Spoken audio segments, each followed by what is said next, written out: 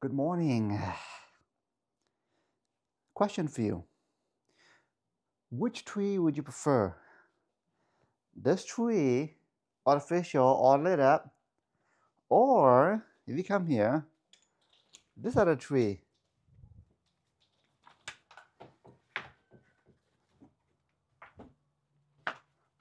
This tree or these trees. Nothing fake about them.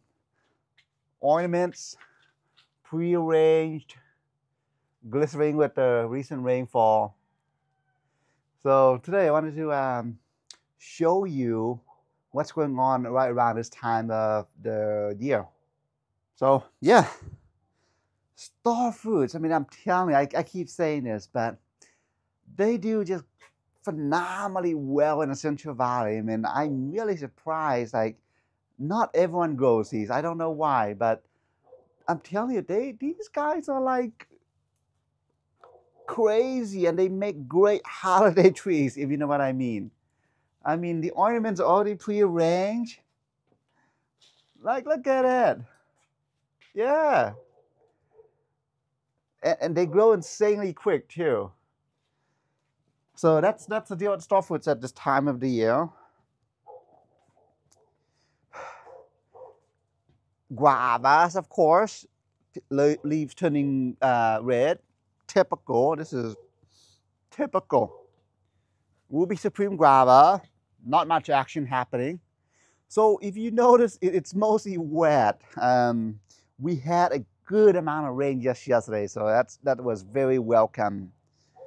When you look at the temperature right now, it's a toasty, 44 degrees, which is great. It's cold, but it is great. Yeah, this winter, thanks to the La Nina, I mean, we only had like one frost. We've just been coasting in the high 30s nighttime. Perfect. Well, it's better than before. So assuming this pattern continues for the next 2-3 months, we are like, these guys are gonna not having issues, period. Yeah, more guava, Ruby Supreme, I'm sorry, Red Malaysian.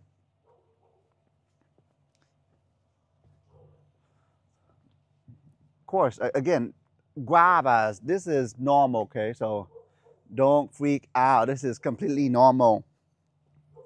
Now down to the mangoes. Man, you probably can't tell, but look at how foggy it is. Yeah, I mean, so foggy that Rudolph is probably up there somewhere. But mangoes, loving the added humidity. Yeah. Yeah, these two, I'm really surprised at how fast they grow, just because just several years ago, they were, I say, maybe like this size when planted in the ground 3 years ago, 2 years ago.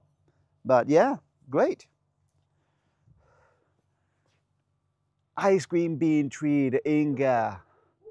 Man, I'm really so glad that I tied him to this pole. Otherwise, I mean, it was pretty windy yesterday as well, right before the storm.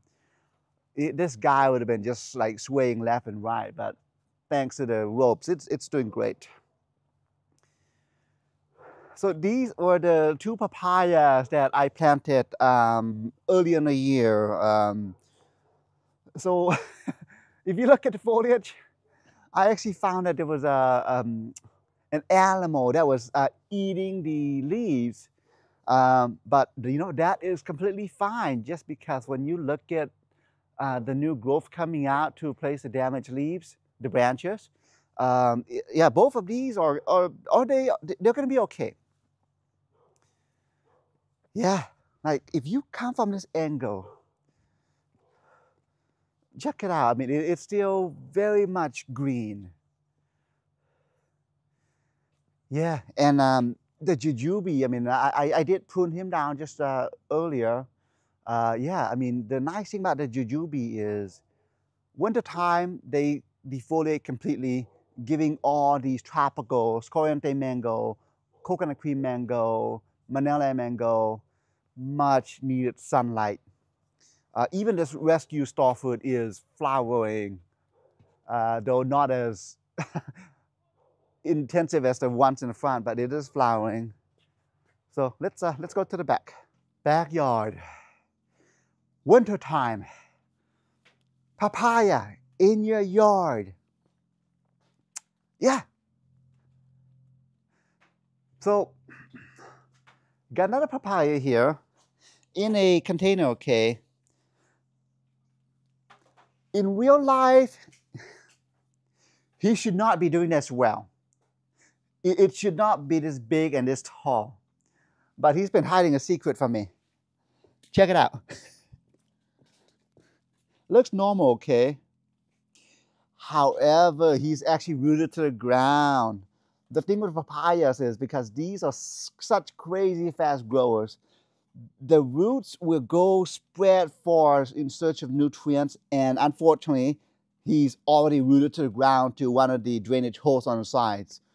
So my goal for this guy is I'm gonna have to remove the container gently and then just put him on a mound and basically put him in the ground in this section. But yeah, that's what you get. I mean, these guys, yeah, they do great here, just like the star fruit. I mean, I'm really surprised more people don't put papayas in the Central Valley. Frost is really not an issue. Yeah. Lemongrass mango. Whew. Can you tell it's cold? Yeah. Patanga tuba, jabuticaba, they all do great. Even the golden glow mango seedling planted 2 years ago, it's doing great. And this field of cherimoya, look at it. Okay, see the damaged foliage on the top, the burnt parts? That's not from the cold. That is from the summer sun. Yeah, these guys need a lot of humidity, which in the summertime we have next to nothing. So as a result, when we get to like the 110 degrees, oh yeah, it is gonna get burnt. But cherimoyas do great here. Again, no frost protection needed. Mark Twain once said, these fruits are or something to the fact of it's the most delicious fruits known to mankind. But yeah, and I don't disagree with him. It's really good, the cherimoya. Alrighty. Let's check these out. Rose apple. Yeah. Rose apple, yeah, these guys, you know, even though it's in the wax jambu, wax apple family, they are one of the hardier varieties. Takes the winter and summer without any issues. Oh boy. You know what? BQ longin, still holding on to this fruit. Yeah, I'm telling you, the storm we had yesterday was no joke. Yeah, I mean, as much as I provide the wind protection to these guys, nature takes over. Imagine if the Kamana lychee was this size, it would have been like just smacked all over the place. So you know what? I wanted to show you the insides of the greenhouse. So check it out, okay? This is, yeah. Again, look at the bottom. This is not even an actual like real greenhouse. I just need this section of the yard to be protected against the wind. And it seems to be doing a fairly good job of it. You know, Malay apple he does this every year because it is pretty cold. But then you get to like the canistels, the egg fruit plant, Kaimito. Even the acha-cha is doing just, well, it's acha-cha. Yeah.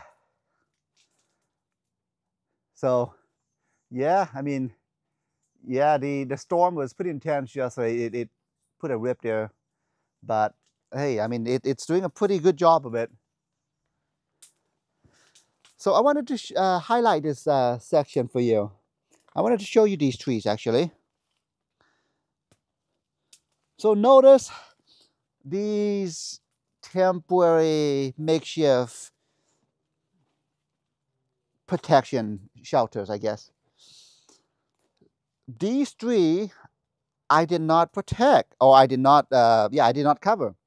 These three mangoes I didn't cover because they look fine to me. And I do want them to stress through winter, so that way following winters, they learn to adapt. That's the whole strategy behind not protecting these younger mangoes. However, here's the difference, okay, between these three and these two. Here, let me show you this real quick. This is the minimal protection I've got. These are just false fabrics, completely breathable, which is why I just have them here. I leave them here for however long, and you don't need to take them out. They provide minimal protection, but it is better than nothing. Yeah, completely breathable, and water can go through, which is why you see it all wet like this. That's fine. So check it out, okay? This guy versus the other three, okay? Same age, except these three had a 1 month head start. I planted these guys, I want to say July 6th, and then this guy sometime in August. So these guys had a 1 month start to get the roots anchored to the ground, keeping themselves warm up. Whereas this guy had a late start, and that's kind of why you're seeing some damage here from the cold. Again, I know I've mentioned this before, but when it comes to the cold damage, it is mostly the new foliage, the ones that just grew up, that get damaged. The old ones, fine, okay?